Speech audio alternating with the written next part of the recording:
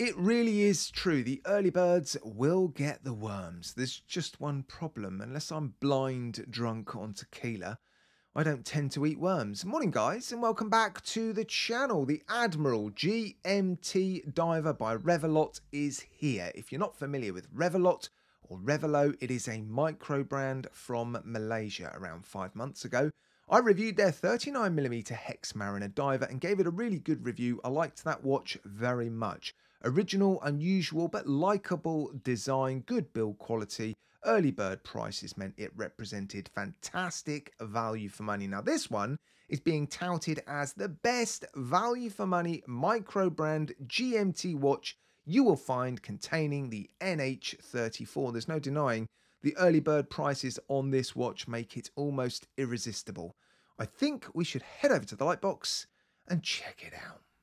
So this is the colour version that Kevin from Revelot has sent me to feature in this video. It does look like Kevin has sent out pretty much every single colour option available to lots of different YouTubers. So yeah, there should be some content somewhere on the colour version that you like if this is not the one that you are that interested in. And I am a touch late to the party on this one. I must apologise. I think I'm one of the last people to produce this video. I had a little bit of a tumble playing football and managed to fracture my knuckle here and then this one here. So handling watches in the Lightbox like this hasn't been particularly easy. I had a little bit of time off, which has put me behind schedule. The upside is, though, I think I might be able to fill some gaps on some knowledge on this watch. I think there's been a few issues raised or some questions posed to different reviewers that I might be able to answer in this video. So I'm going to start with those actually. If you are interested in this watch, yeah, hopefully I can add some value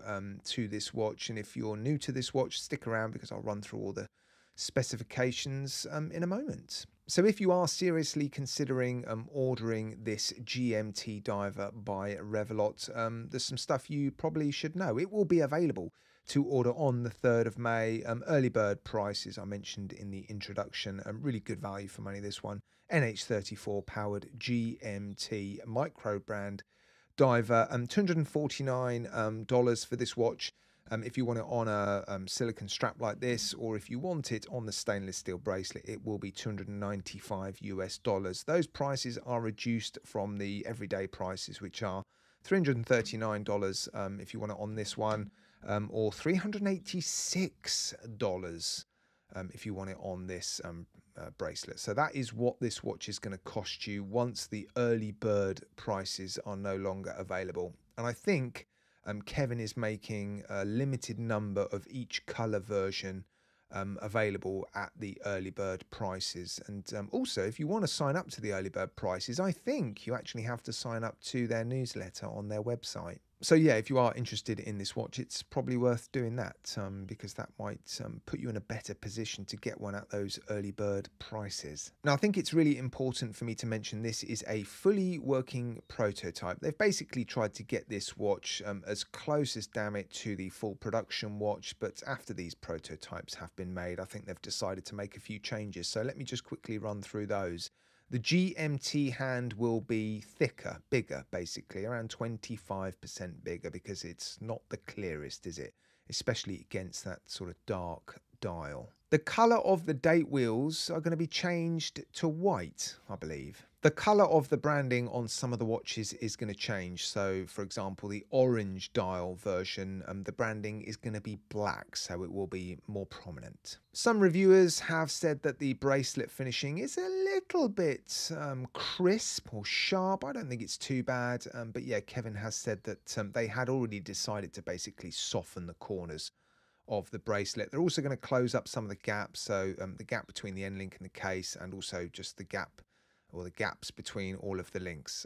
So they're just sort of making the bracelet a little bit more compact. And there's been quite a few comments on the style of the end links used on this watch. And yeah, I spoke to Kevin about that, and he mentioned that this was actually a very conscious decision to go with these sort of flat end links instead of fitted or shaped end links. And the reason they did that was because, well, they were so happy with the bracelet and they thought, you know, this clasp might be quite useful for buyers of this watch to have on other watches that have 22mm lugs, that they just wanted to make this bracelet one that people could transfer to other watches. So yeah, that's what they decided in the end. And I do think that the shape of basically the aperture for the bracelet is going to suit different straps as well. So the fact that they've made this watch suitable for these flat end links means it's going to look good on straps like this or other straps that you might own that are suitable for 22mm lugs. And I think they might also be reducing the size of the logo on the clasp a touch, but I think that's it. Everything else you see on this watch should be exactly the same,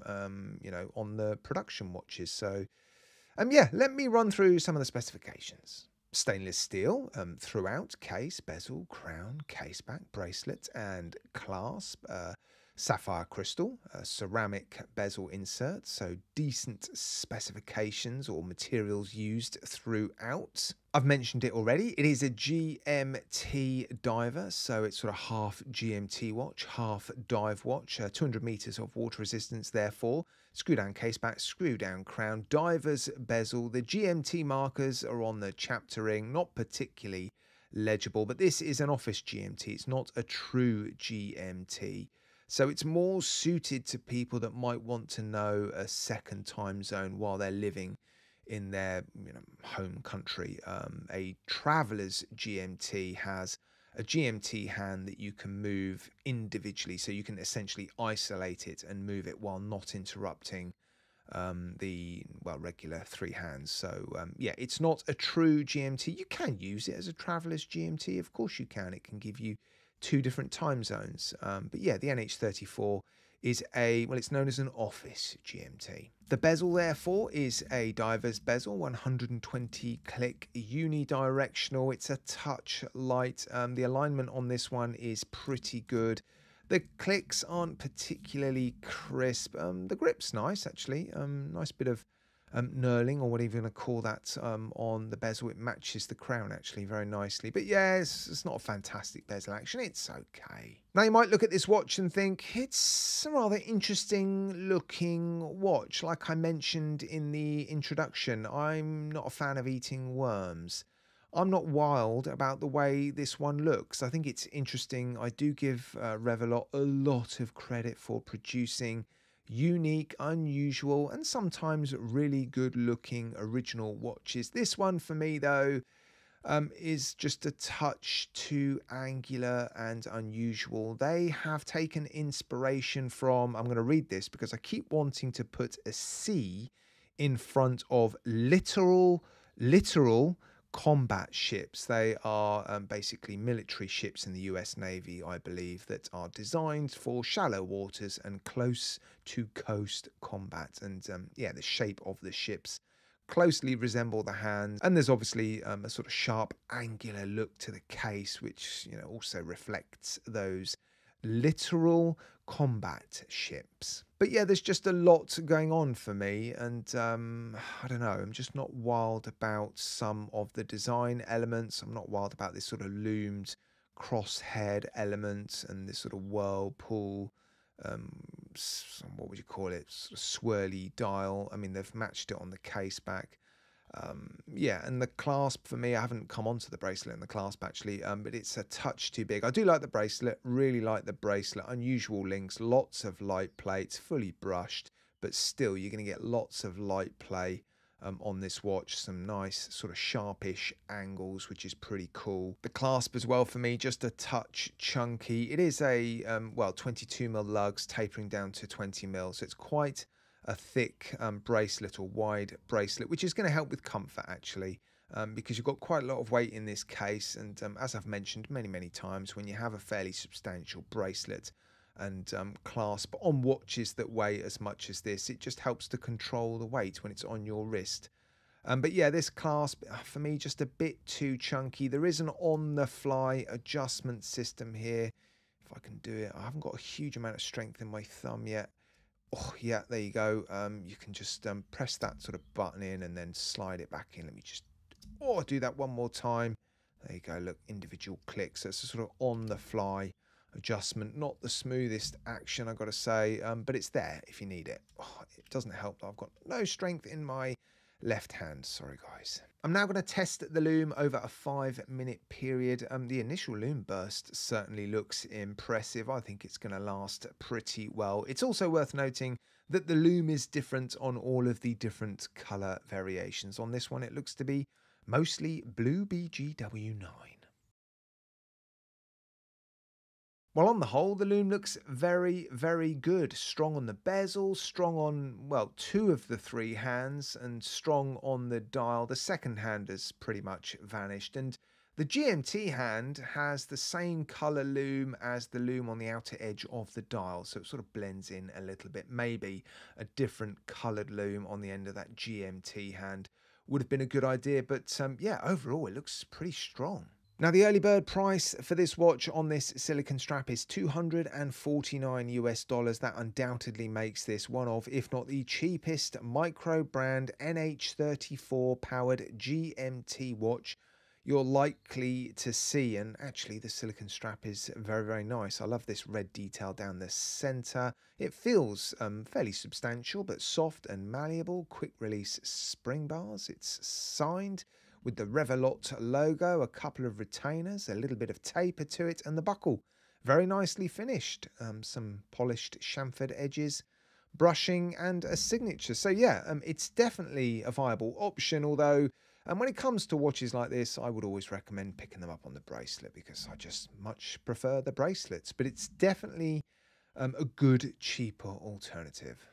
So there really is lots to like about this watch, and at the early bird prices, yeah, it is going to represent fantastic value for money. However, for me, just no tingles. I'm just not crazy about the way it looks. There are some design elements that I like. I mean, I do like the bezel insert. The bracelet is really, really nice, and actually I like the sort of angular case, but I'm just not wild about the design of the dial and the hands. I know what they're trying to achieve. They've taken strong inspiration from that literal combat ship. But yeah, it's just not something that is resonating with me, unfortunately. It's just one of those things. But from the comments section of other reviews, it does look like there are lots of people that are really impressed with the design and what they've managed to achieve.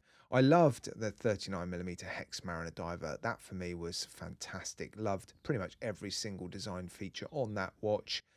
This one for me, sadly, it's not a worm that I'm going to be getting up early to nibble on, unfortunately. But yeah, if you are, I'll put a link in the video description, guys. It's not an affiliate link. It just takes you to their website where you can try and take advantage of those fantastic discounts. All right, guys, as always, thanks for watching.